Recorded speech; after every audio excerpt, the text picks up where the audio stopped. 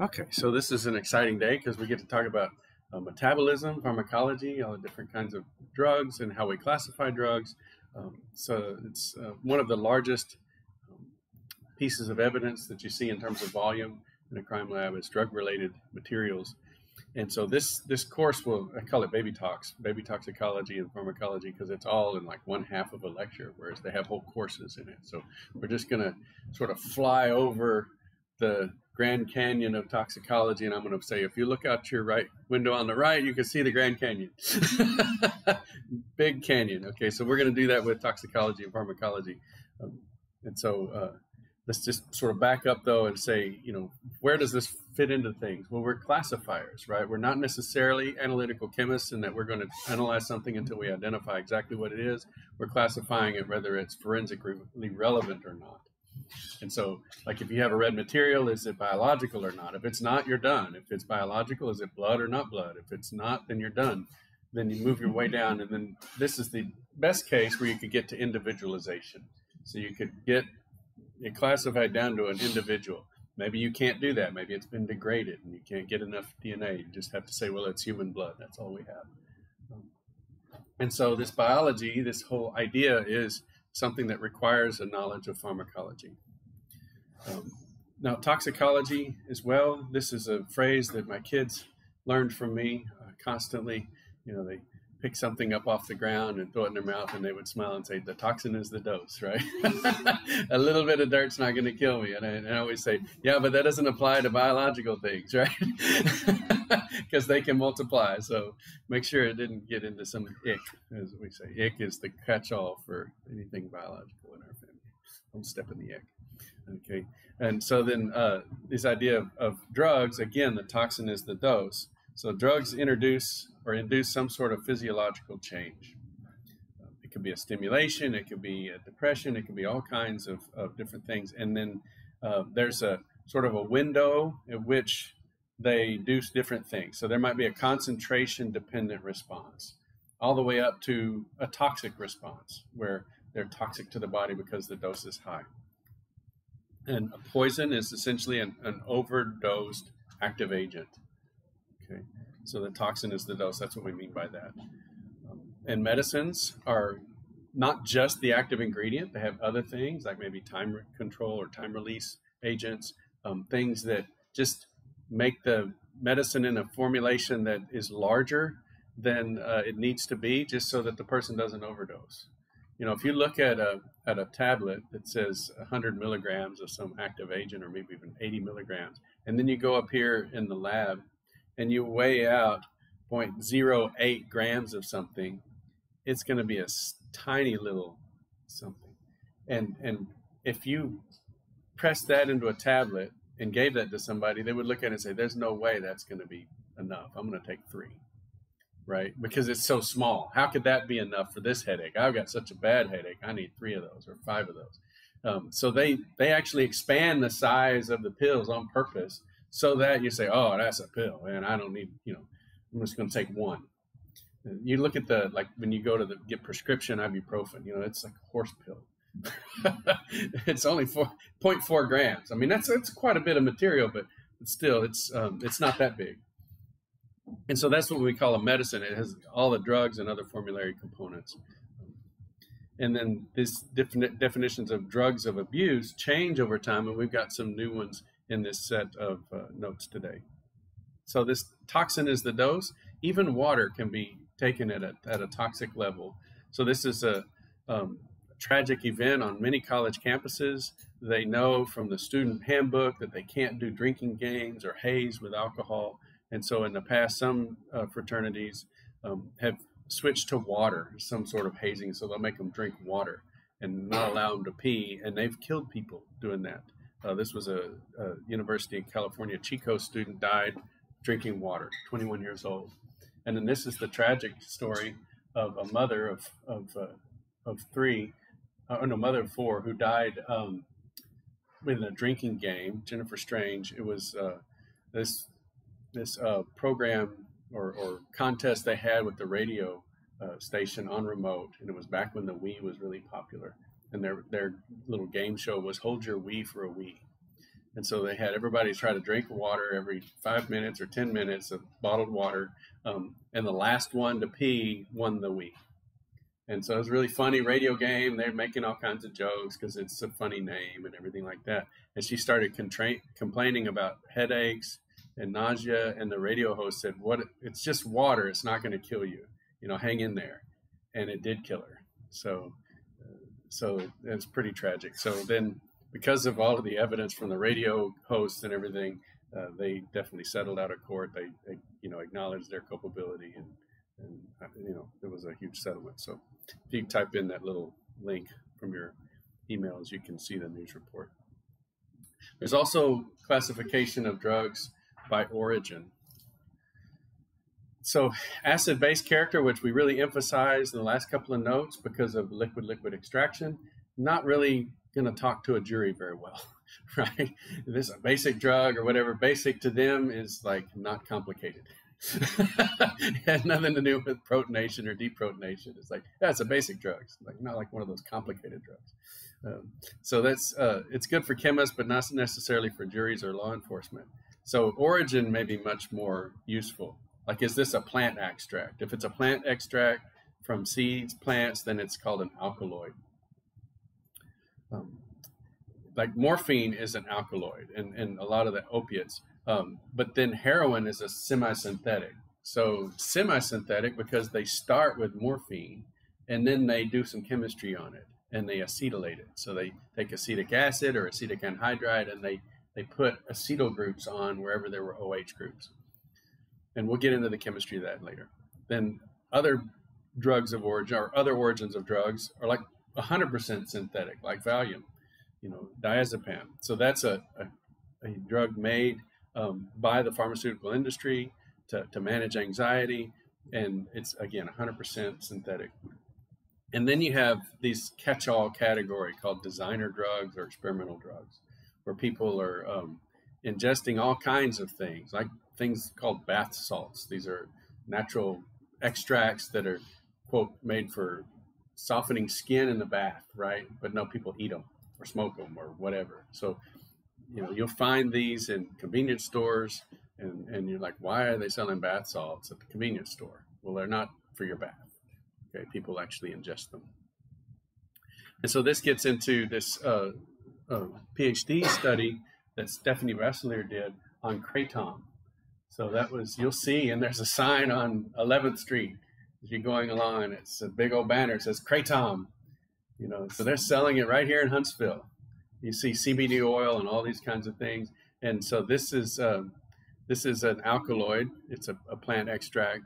And she wanted to look in the literature, and she made this her study, was to look at all of the detection techniques and screening techniques to see if this person also had kratom in their body. Like if they pass away, was it a opiate overdose, or maybe it was a kratom? And they detect opiates, and they say, oh, it was opiates, and classify it as an opiate death, but maybe it was a kratom death. If they don't have good analytical methods for kratom, they're going to miss it. And so they think that some of the use of kratom is underreported because there's not a good set of methods. So that was her thing, an improved detection of kratom alkaloids in forensic toxicology. So this is kratom. It comes in, powders, capsules, extracts, leaf cuttings, and so on. It was originally a cultural practice in Southeast Asia. They would chew the leaves, very similar to how aspirin was discovered. They would chew the leaves and the bark of the tree to relieve pain. And so that's how they discovered aspirin as an analgesic. Same thing here in Thailand, where it just grows naturally. The original people would just chew this plant, chew the leaves, and have an effect on it. Again, it's used recreationally as an opiate replacement and for the non-medically supervised treatment of opiate addiction. So if you have kratom and opiate addiction, you can probably realize that people are going to be swapping those out. So when they start feeling withdrawal from opiates, they start using kratom to manage that withdrawal until they get another set of opiates. Here's the compounds. These are the main ones. There's 40 compounds present in the leaves, but these seem to be the top compounds. Now, what do you recognize in these particular compounds? So what kind of chemistry do you recognize as a chemist?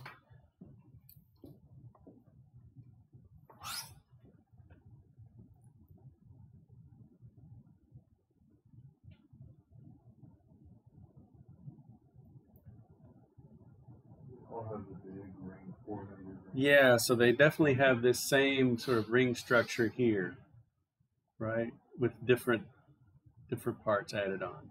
So that would be the recognizable ring structure. Again, that's going to be a particular mass in a mass spectrum, so you're going to be able to easily detect it if you use mass spectra, because you'll see this main peak, the molecular ion that contains all of those rings, fairly unique structure, and then you're going to have small differences based on the species. What about acid-base character? Yeah, it looks like an acid-base, but it's an ester. It's got a methyl group on it. Okay.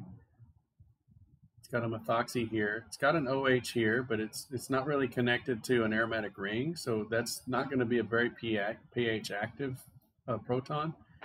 If it was on an aromatic ring, you might have a phenol like pKa, which would be around 10. So you could get it to deprotonate above pH of 10. We've got a nitrogen here with lone pairs that would be pH active. And this is a tertiary amine as well, and it's going to have lone pair. So these are dibases. So they have two basic nitrogens, and so you'll have two pKa's that will be probably in the mildly basic region, so a little bit above 7, but probably definitely lower than 10.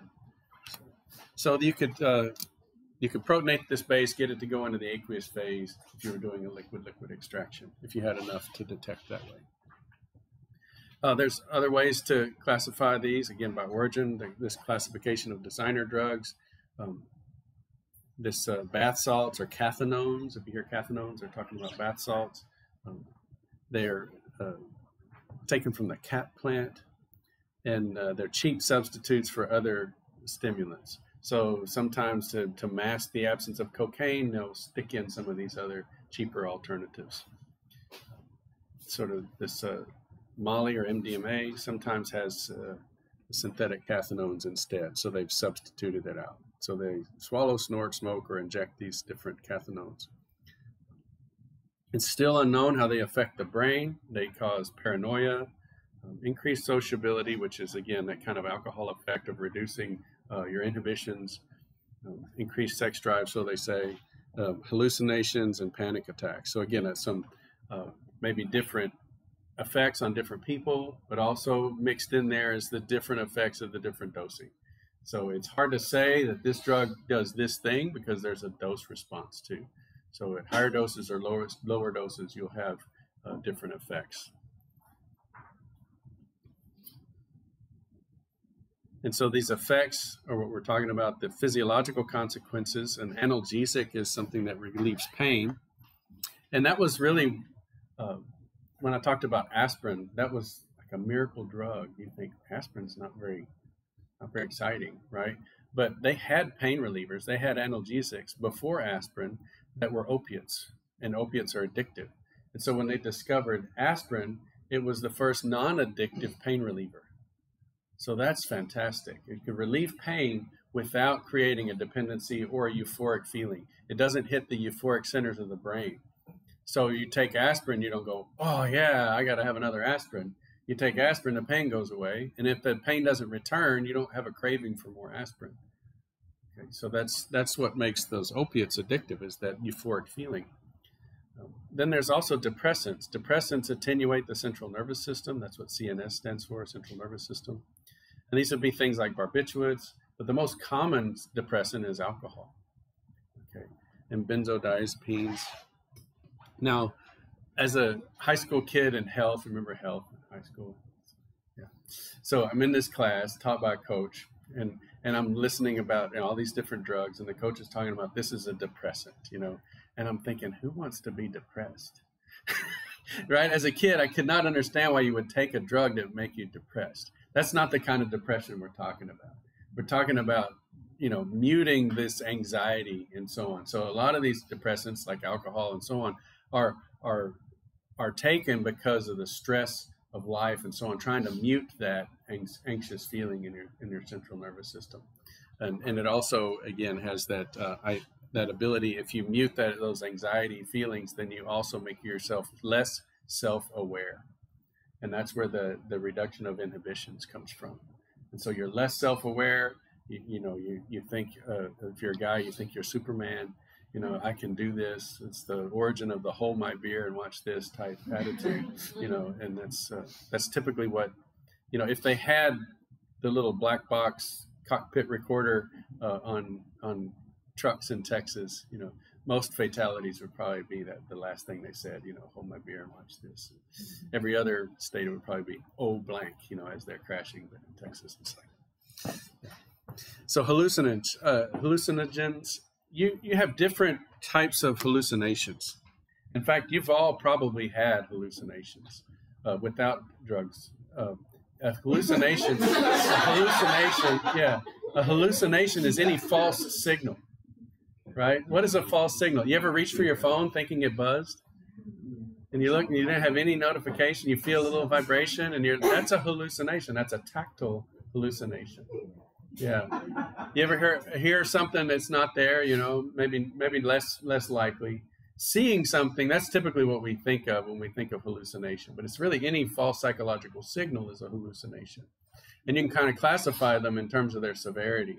Feeling something that's not really there, that's the most common. We have those with our little buzzing phones. Hearing something that's not there is way more common. Because white noise, if you hear white noise, your brain will put stuff in that noise. A really noisy fan in the bathroom and the shower is really loud, and I will hear music. My brain will trick me in that white noise of hearing things that aren't there. It's just white noise. But my brain's putting in all of these frequencies because it's got lots of data, lots of noise. Seeing something that's not there, I haven't done that. Okay. But because that's, again, a little higher on the level. Having all three at once, like talking to a person who's not there, that's really high level hallucination. So there are people that have studied hallucinations and this combination of effects. Okay, what they've never seen is multi-party hallucination. Like you and I see the same thing and talk to them. Okay, so there's no documented cases where you share in a hallucination. I'll just throw that out there. Okay. This, of course, you've heard of the mushrooms, mescaline, LSD. But marijuana at high dose and high dose meth can get in there. THC can cause hallucinations at a high enough dose. And that's the thing that worries me so much about vaping THC. They take away CBD, they concentrate the THC, and you go fast through the concentration range of the mellow, marijuana of the 60s into the psychotic range or the hallucination range. And so that's really dangerous, especially for young folks that don't have any kind of tolerance associated with it. So, a high school kid gets a vape pen that's got THC in it, can really, harm themselves if they start hallucinating. And then there's narcotics, which again is that combination of an analgesic, a central nervous system depressant. These are all of the opiates, of course, and then put in there also the fentanyl. And then stimulants that stimulate the central nervous system, like caffeine, cocaine, and methamphetamines. So all these different effects, you see some things are in multiple categories. And again, that's that concentration response or dose response.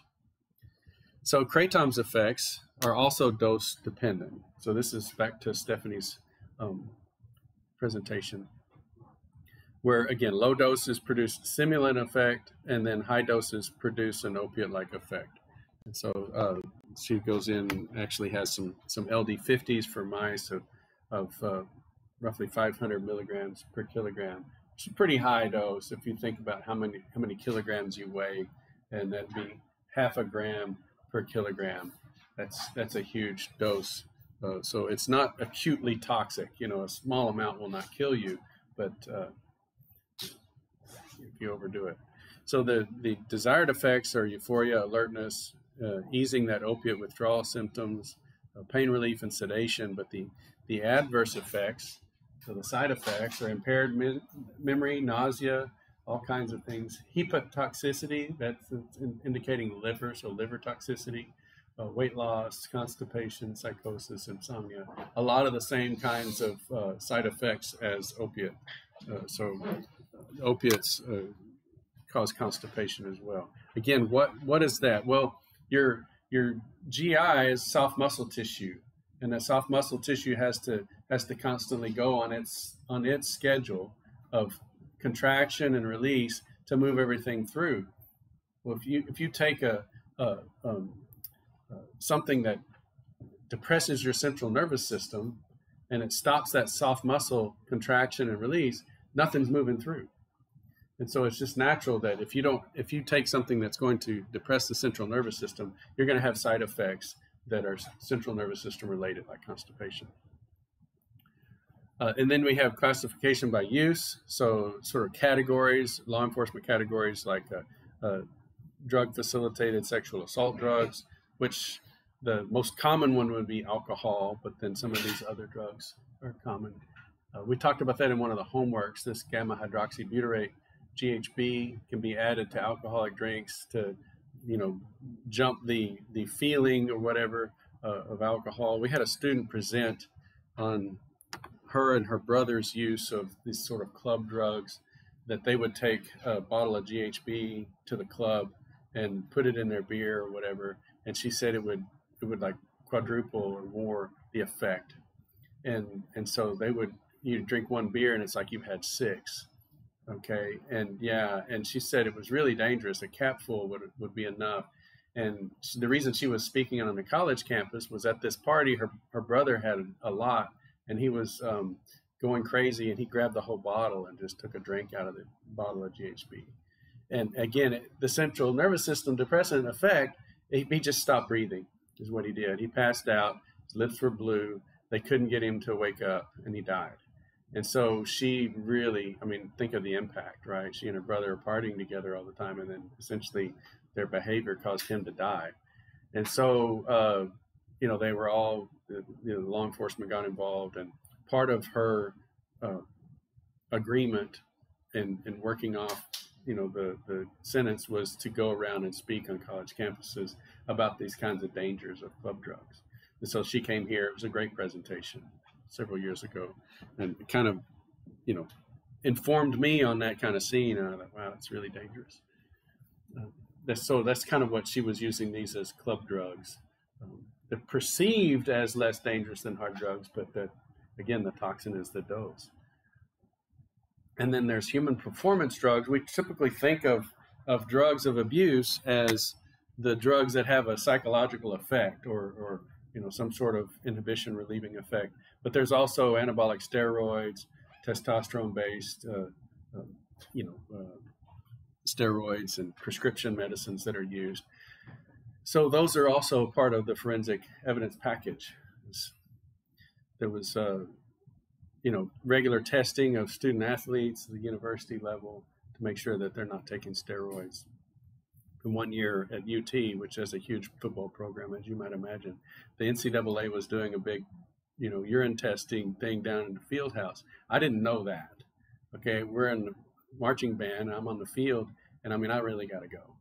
Okay, and so I said to my section leader, I got to go to the bathroom. So I ran over to the field house, and the door was locked, which was unusual. So I went around and I found a door open. So I opened it, and I went in the hallway. Well, there was an NCAA drug screening going on.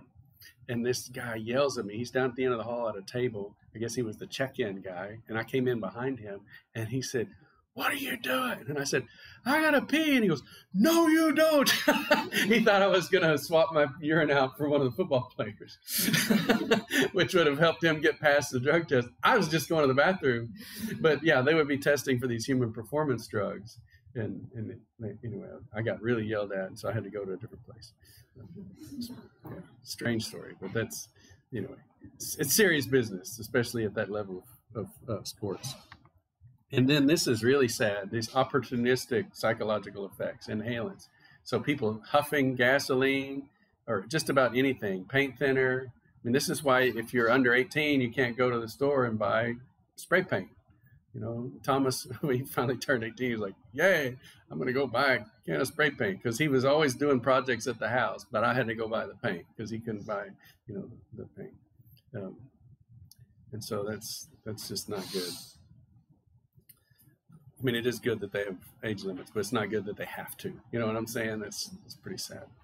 And then they list it by schedule. So, like I said, in the federal government or any kind of government, that this idea of a schedule is really not like a date schedule. We think of a schedule as a calendar, but the schedule is just a table. And so these are drugs of abuse that are subject to regulation. And this goes back a ways. This is the Controlled Substances Act of 1970. It's Schedule 1. These are the fines of possession or trade in a Schedule 1 substance from 0 to 20 years and 0 to $1 million fine.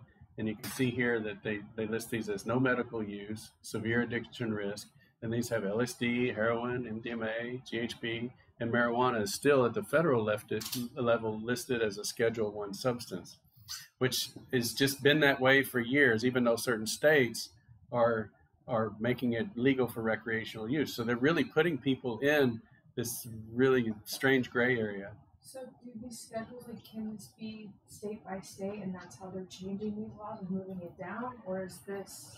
This is just a broken thing right now. It's just broken. There's, possession of marijuana is completely illegal at the federal level, but it's not illegal in Colorado or California, or and medicinal marijuana in Oklahoma even. So it's just different states, and I've got a map on the next page. But that's really a strange quandary we're at, and it's so strange now that normally at this point I bring up this states' rights versus federal thing, and when it comes to marijuana, most people are like states' rights, let the states decide, and then at least in prior years I would say, okay, now do abortion. Right? They want the federal regulations to exist for abortion, but want states to be able to regulate marijuana. So it was inconsistent for a while there. But now that doesn't apply since Roe v. Wade has been struck down. But in the past, it was always this quandary for the students that they're like, no, I want the federal ruling to stand on this category, but not on this category. And so it's still something to think about. Do you want the states, do you want the federal government to be more hands-off and let the states decide these things, which would be called federalism, which is strange. It sounds backwards. But federalism is the government to stay in its little federal box and let the states be 50 experiments in constitutional freedom and let them decide, how they want to govern their small little spots. Okay, that would be federalism, even though it sounds backwards.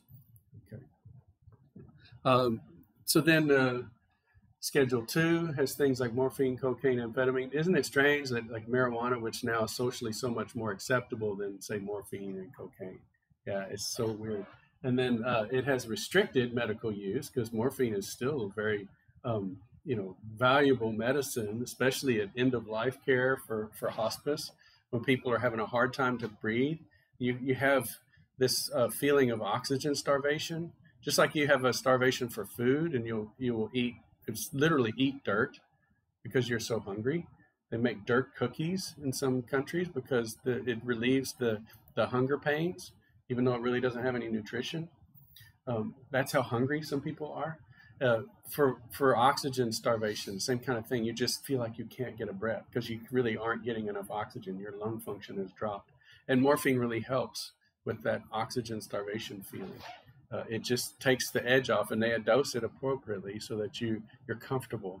And that's done in end-of-life care. So morphine is a very valuable medicinal substance, but can also be abused. That's why it's restricted.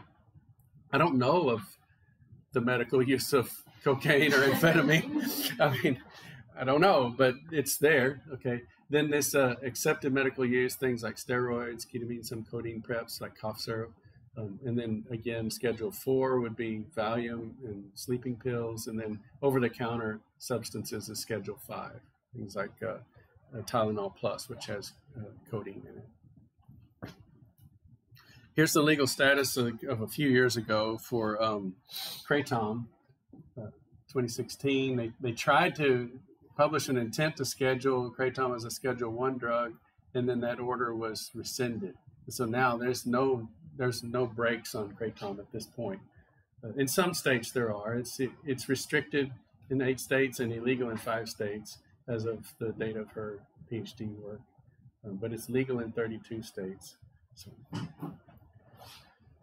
this is probably the most, I would say, testable one. So this is on the homework, and you know, you can imagine that this is something that I can easily test you on. And that would be classification by the type of evidence that comes in the door. So we typically think of these as the 5 Ps. So there's powders. You know, it could be the classic white powder, but it could also be like a brown powder. It could be tarry or oily. It could be odoriferous or goo, like plant matter is can, you know, just take like we had celery sitting on the counter for way too long and it was gooey. I mean, I was like, let's get this out of here. It's nasty. So, you know, plant matter over time really starts to turn to goo. And that's the second one, plant matter, that moldy goo. Marijuana, leaves, stem, seeds. You know, think about my catnip under the seat. You know, it was dried leaves. And so that they put acronyms for everything, like green vegetative material, GVM, or GPLM, green plant-like material. It's plant-like. It's old and nasty, so was it really a plant? Well, what else would it be? It's a plant-like material. And then pills, obviously. And there's a physician's desk reference, which we'll look at next time. And it's just got pictures of all the different kinds of pills. So you can buy this book, and most of the pharmacists, my graduate school roommate was going to be a pharmacist. And so he had this book that was, you know, 2 or 3 inches thick.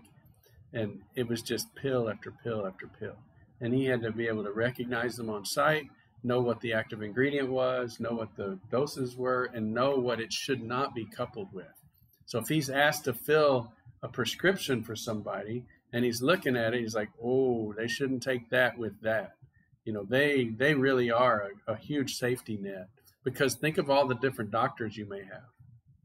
You know, you got a pulmonologist, and you got a cardiologist, and you got a general practitioner, and then you got an allergy doctor, and then you got a dermatologist. You go into all these different folks, and they're all writing you scripts. And yes, they should look at your full profile, but how are they going to get it?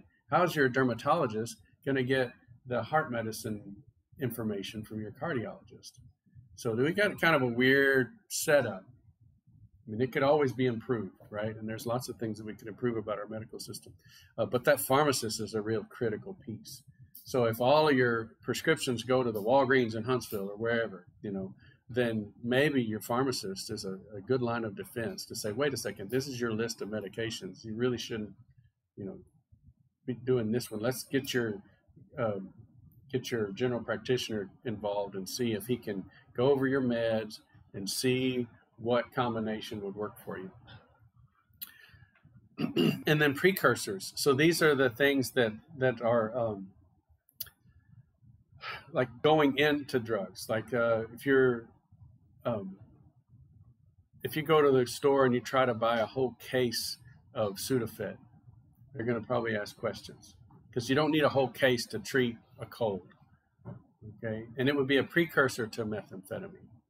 Now, it's also a pill, so it would fit into 2 categories. It's a precursor for methamphetamine, but it's also a pill. But if they look in your trunk, you've got some pills, some methamphetamine pills, some Sudafed pills, and then you've also got, say, some batteries, some lithium-ion batteries, and you've got some starter fluid, which contains ether, and that's good for liquid extraction. And you've maybe got some other solvents. And then you've got a lot of salt, like Epsom salt or Morton's salt. And you've got, you know, some bottles and tubing. I mean, these are precursors to clandestine drug activity. You know, there's nothing wrong with having a big jug of Morton's salt, but if you combine that with the batteries and the anhydrous ammonia and all these different things, that's, you know, situationally looks like a meth lab. So those would be precursors. And then the equipment of abuse, things like syringes, cookers, and pipes, those would be paraphernalia. So that's the 5th P.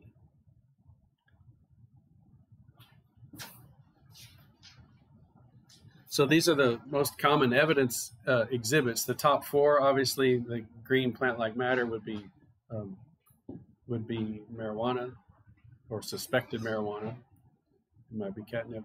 We have methamphetamine, cocaine, and heroin. Those are the big four that come in. And there's regional differences. This is maybe a bit dated, but Southern California was, mostly meth area, and Hawaii was big on marijuana, but now marijuana is everywhere. And then there's strange exhibits, things like green solution with overwhelming smell. And then the scary thing as a kid, there were some people in Fort Worth, or maybe it was nationwide, but I was growing up in Fort Worth, and somebody had put razor blades in apples, for Halloween. Now, what kind of psycho does that?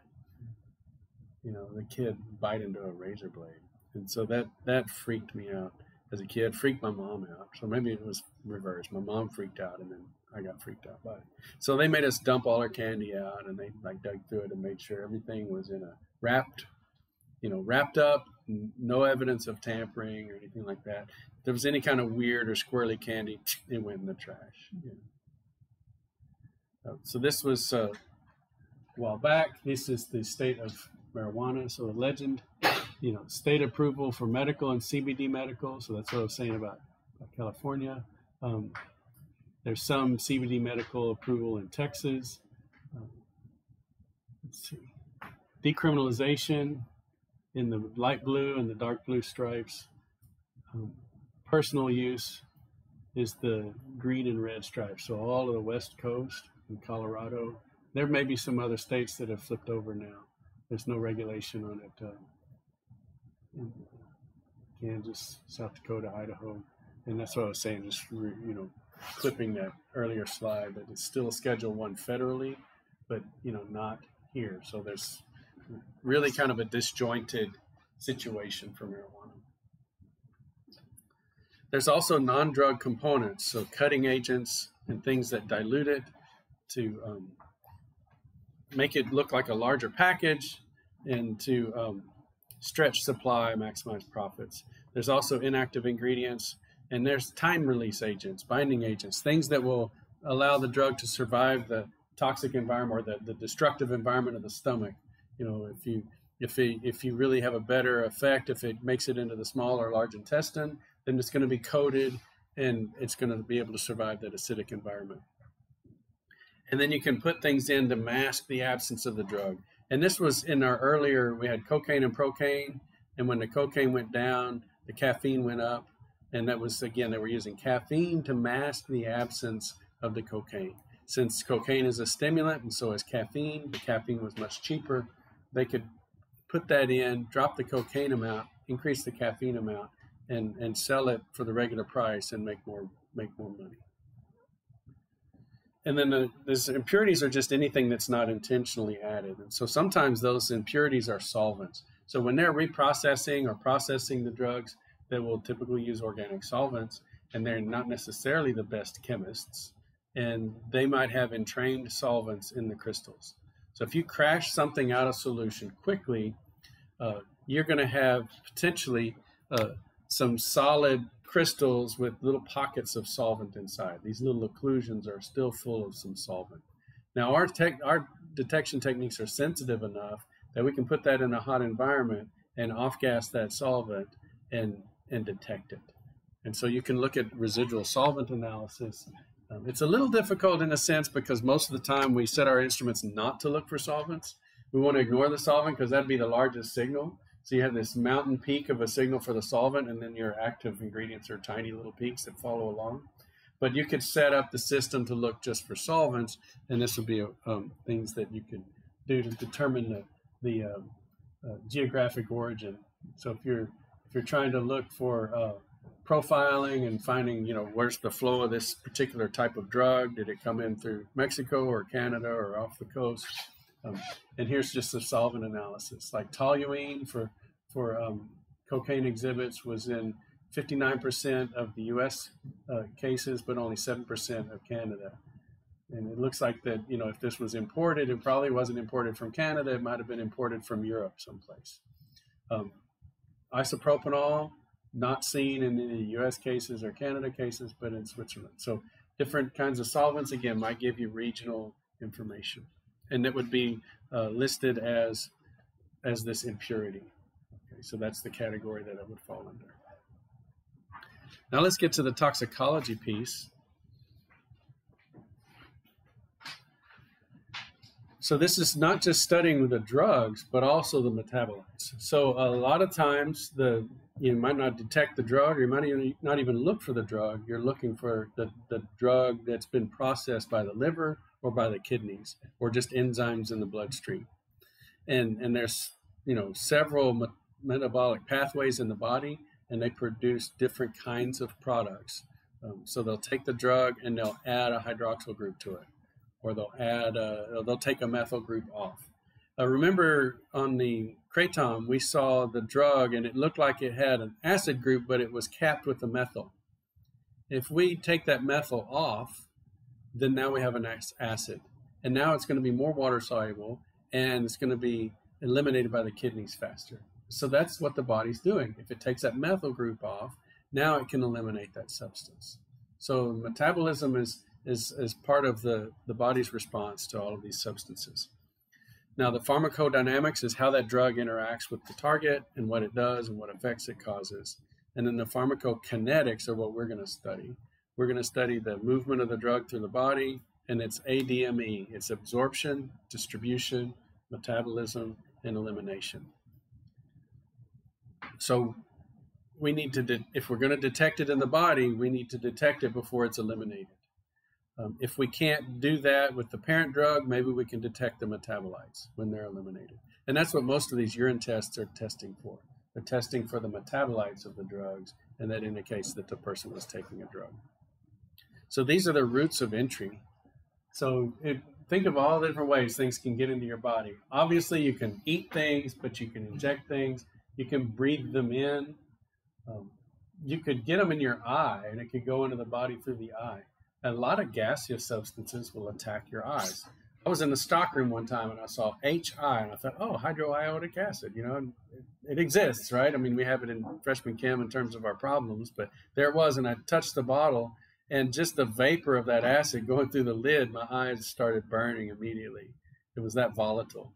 And so, I mean, that's intraocular absorption is another route of entry. Sublingual absorption. Has anybody ever taken anything under the tongue? There's a real common medicine that's used as sublingual. And I think it's genius that they made this particular medicine sublingual. And it's phenogrin for nausea, to relieve nausea. Now, doesn't that make sense? If you're throwing everything up, and sometimes you get a stomach bug. I mean, you think you're going to see your toes come up, it's so bad. And so why have a person try to take a tablet that's going to go in the stomach and then come right back up? And so this is a little tablet you put under your tongue, and it just dissolves right under your tongue. If you lift up your tongue in the mirror, you see all those blood vessels and veins under your tongue. This goes right through that real thin layer of skin and goes right into your bloodstream. Fascinating. So that's a sublingual absorption. And then now we have this, see, it really doesn't show up here, the patches, but yeah, transdermal absorption. They show the feet. But yeah, this is the combination or comparison of taking a pill versus a patch. And so this is a sweet spot. This is made by a company that's sort of promoting the patch. Because if you take a pill, this region here, between these two marks, that's the therapeutic window, right? So if you don't take enough, you don't get into that therapeutic window. If you take too much, you're wasting it, right? It's going above the therapeutic window. But if you want to have more of the drug in your therapeutic window, sometimes you have to take more. It goes above for a little while, but then it spends more time in this therapeutic window. If you were to ingest a drug that only went this high, it would come down fairly fast, and you just wouldn't have much therapeutic effect. So they've got to kind of overdose you a little bit, not overdose like to kill you, but overdose you a little bit above that therapeutic window so that it has more time in the therapeutic window.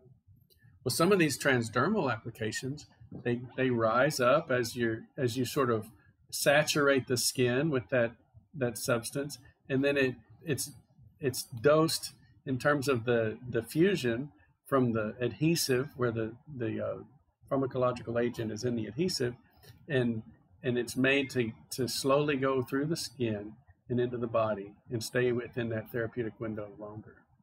So this has become really advanced science. Again, that's the best case scenario. And I don't know that they're all that perfect.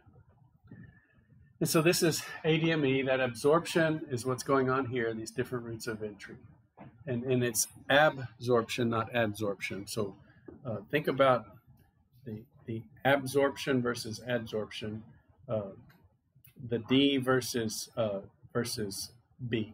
That's what I'm saying. AD is adsorption, AB is absorption. Okay. The way I think of it is with the pie. So adsorption's on the surface. That's a pie in the face. And absorption with a B goes in the body. You eat it. So think about B in the body. Absorption goes in the body. Okay. Once it's in the body, it's distributed. So that's the D. If it doesn't go into the bloodstream, it's not distributed very quickly. So fat-soluble drugs are really hard to distribute. Okay. And that's why most of the time they're injected into the muscular tissue, or even in subcutaneous into the fat just under the skin. And that becomes like a time release as they go into the bloodstream slowly. A lot of those are not ingestible, like morphine. If you ingest it, most of it stays in the GI tract and isn't absorbed very well.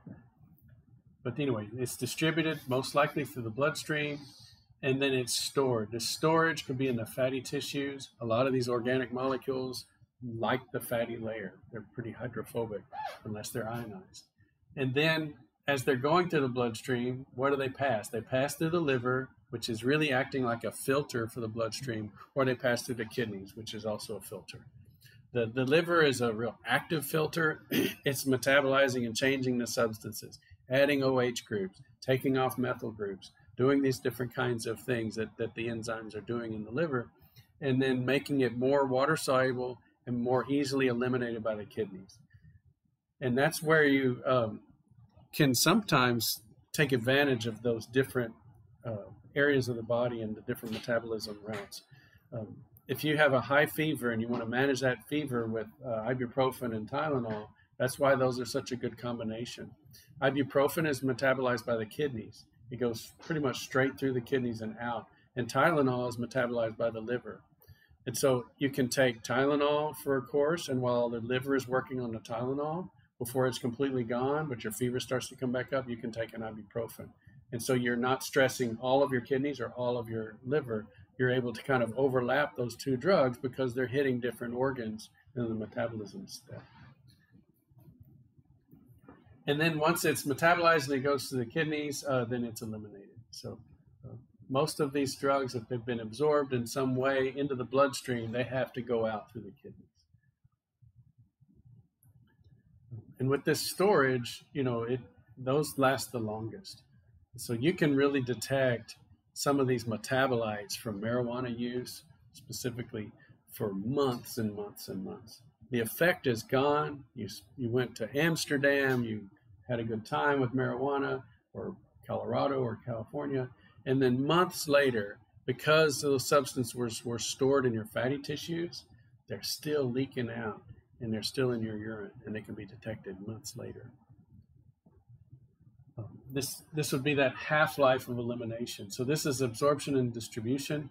I really show this steeper curve because that's most of the routes of entry would be fast. This absorption, this really gradual one, might be something like a transdermal rise. But you have this absorption, distribution. Then you have this CP, which is the peak plasma concentration. So you see that over here, plasma concentration, milligrams per liter. And this is the overall pharmacological metabolism equation. You can work with this with algebra. You can move CP over here, move volume of distribution down here, and you can calculate, if you knew the dose in milligrams, the body mass in kilograms, the apparent volume of distribution in liters per kilogram, you could calculate the plasma concentration. So there's some homework problems with this equation, so you can put a star by this page. Once you pass that peak concentration, then you start seeing this elimination. And most of the time, your enzymes are working at a first order kinetics. So it's that same first order kinetics equation you guys are familiar with. It's super easy. Here's the equation up here. The absorption and distribution can follow this. Again, it's that e to the x. We have the natural log of 2 over the half-life, and this is time. And so that's this blue curve. It's coming up to its maximum concentration. But before it gets there, it's already starting to be eliminated by this one. E to the minus time over the half-life times the natural log of 2. And so that would be the metabolism elimination kinetics, and that's the red curve. And so your ADME curve looks like this green curve. You have a sharp rise from the ingestion and distribution, and then you have this gradual elimination. So it never goes up to the maximum amount. It hits this peak right here, which would be your peak plasma concentration. So you can put these equations in Excel and have fun with it. Talking about that elimination half-life in the body, some of them were quite long. So this is from an industrial hazards book, Sachs's Handbook of Occupational and Safety Health. And these are the half-lives of a lot of industrial toxins. So this really isn't related to drugs and toxicology, but it's related to workplace health. And you can see up here benzene and toluene and so on. And this is detection in blood. And these are the half-lives in the body. So the diamonds are blood and the circles are urine. And this is, again, half-life in the body. So you would need to know the half-life in the body, and these would be the techniques you could use to detect them. So you could detect, carbon monoxide. Half of that carbon monoxide exposure would be gone in under 10 hours, so maybe about 4 hours. Here's mercury poisoning. So mercury poisoning, you get rid of mercury. I mean, it's slow. Half of it would be gone in a week. Okay, so if you got an acute ingestion of mercury in some way, it would be in your body. Half of it, every week, half of it would go away. And you could detect that in the blood for quite a while. 10 half-lives would be about 10 weeks. So you could detect that mercury in your blood for up to 10 weeks. And the whole time it's probably wreaking havoc on your central nervous system. The longest one on this chart is cadmium. And so that's 10 years, over 10 years. So, and again, you could detect that cadmium in the bloodstream for 10 years. It's a heavy metal toxin. It's going to bind irreversibly to sulfur groups, and a lot of your enzymes depend upon sulfur bridges. And so that's what heavy metal toxicity does. It wrecks a lot of your enzymes. So if you have that in your bloodstream, you're going to have a hard time with a lot of your metabolism. This is the typical toxicological treatment. We talked about the dose level, the pharmacologically relevant level that we wanted. If we go above that, we get into the adverse effects. So below this level is no adverse effect level. We want the clinical level to be below the no AEL. Okay, so that we get a clinical effect or the pharmacological effect before we have any kind of adverse effects. But some of the adverse effects are I would say prevalent, but not disastrous. Like again, we talked about the constipation from opiates. If you really had to have opiates, then you're going to also have to have something to handle the side effect. And so there might be, the lowest adverse effect level. If the clinical level for your particular prescription of opiates is right here, and this is what we're looking at instead of death, we're looking at constipation, you're going to have that lowest observed effect, and you're going to need to take some sort of laxative. If we're talking about death as the effect, then this would be the LD50. So at some dose here would be the LD50, or the 50% of the population is expected to die. Above here is the Frank effect level. Notice it's not at 1, it's maybe like at 95%. And so we'd say, yeah, if you got a dose there, 95% of the time, you're not going to survive. There's still a curve there, so there may still be people that survive that level of dosage, but it's not expected. And then there's hypersensitivity and accumulation. So this is what we mean by allergies. So when you get a hypersensitivity to something, then your dose response is really off the charts. because what it's doing is it's telling your body to react. It's not really an effect of the substance in terms of its toxicity. It's the substance that's triggering your own immune response. And so you're starting to have huge effects, like some of the peanut and tree nut allergies. You know, people that are allergic to latex, probably peanuts and tree nuts. My Jennifer's cousin got sensitized to latex. She went through all her degree at Texas State, got her med tech degree, and became a tech in the hospital, running samples and so on. And everybody was using latex gloves. And she inhaled enough of the powder from the latex gloves that her body decided that was a foreign substance that needed a full-blown immune response. And so she had to quit her job. She had to take a totally different career because of her latex allergy. And it was so bad. We went to a little fair, which, you know, like these rooms 121 and 103, there was a room that big that had vendors in it. You know, the fair, they have little vendor tables and so on. And we walked in that room, just walked in the door, and she saw latex balloons in the corner of the room. And she's like, I got to go get my EpiPen. And so she needed a shot of adrenaline to keep her lungs open because their throat started closing up.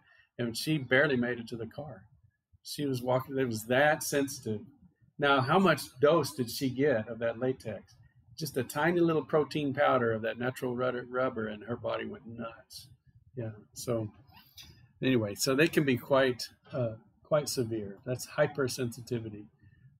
You can also develop it from isocyanates, and this is forensically relevant because a lot of those super glues have some isocyanates in them. And so be careful with that. Use it in a cabinet. Don't get exposed, because you don't want to go through all of this, get a job in a crime lab, and become allergic to the tools that you're using. So chemical exposure is really important, especially for some of these substances that can cause a hypersensitivity. So be careful of the super glue fogging and all of that. Always follow the directions and use the cabinets, and don't be flippant about it, because yeah, is it enough to cause you an adverse effect just from that little dose? Probably not.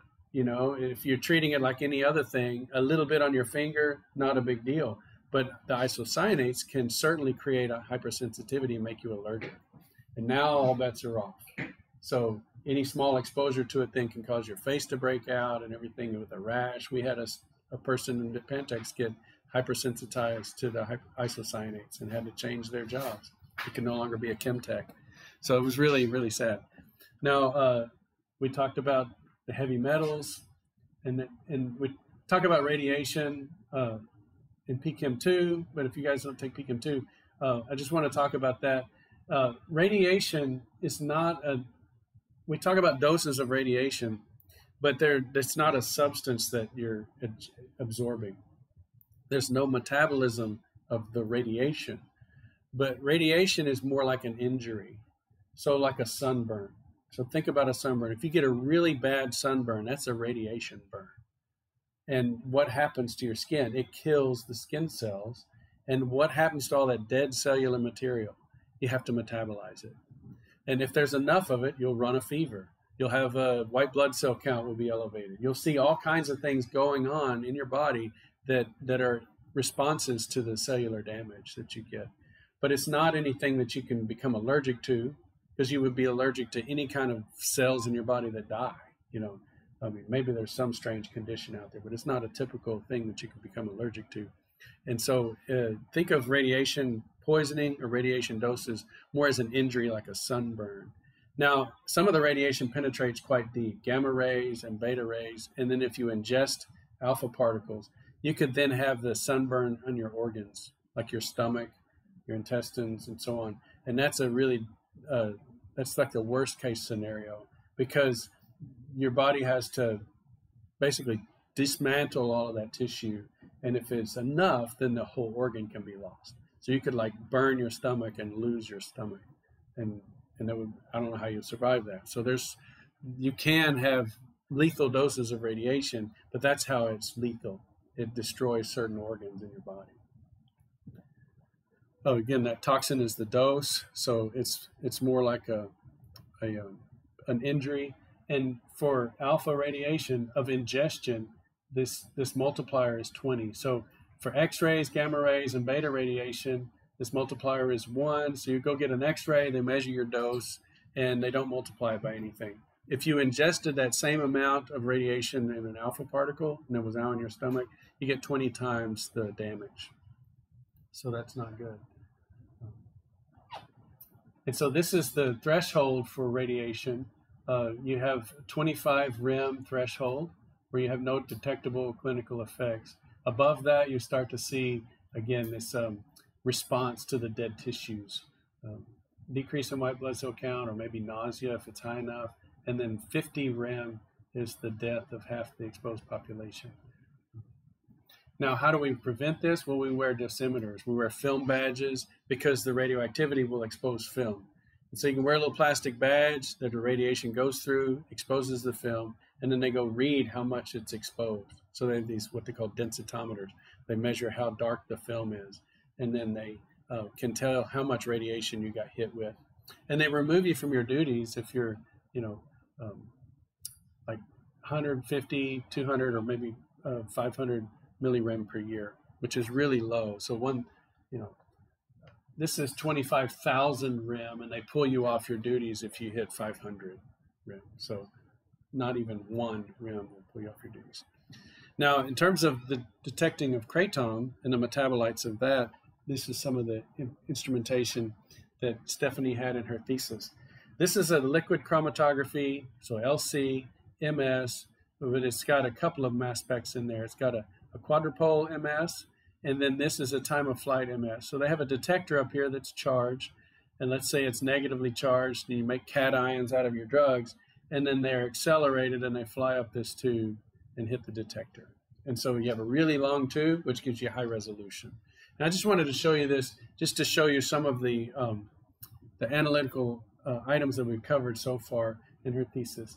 So here's the LC part. So we have these different columns and information and flow rates and the gradients and so on in the liquid phase. Then you have the quadrupole gases and so on, the acquisition times, and then the mass spec and different collision energies, which we could go into. But this is the one of the examples of liquid chromatograph data that has all these analytes in urine. So look how good the separation is, all the way back down to the baseline between each analyte. So that's a really good method. And then if you sit on one of these and look at the mass spec, let's look at this metragenine.